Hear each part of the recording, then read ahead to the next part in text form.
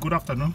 In this video we're looking at a brake caliper, and for this car everything is working perfectly, but I just want to share some useful hints when winding down a brake caliper with an integrated handbrake on the rear of the car, and you find yourself that the caliper is not winding down easily, or is so stiff to wind down. Push back this one.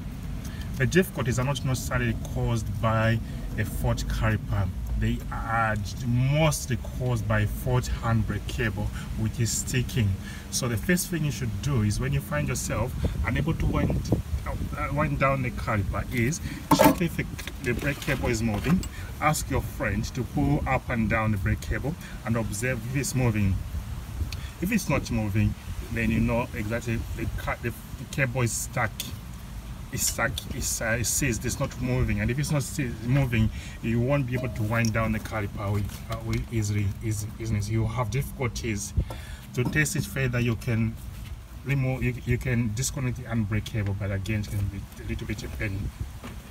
So always ensure that the brake cable is not stuck. If it's stuck, which means when you try to wind down this one, it will stop the piston from winding down.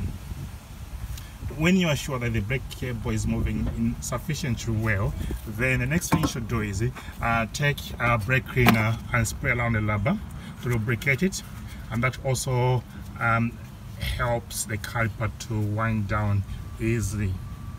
If that fails, if that still fails, put back the caliper on a disc and ask your friend to press on the brake and see it moves up. Spray more than try to wind down, and that should allow it to wind down.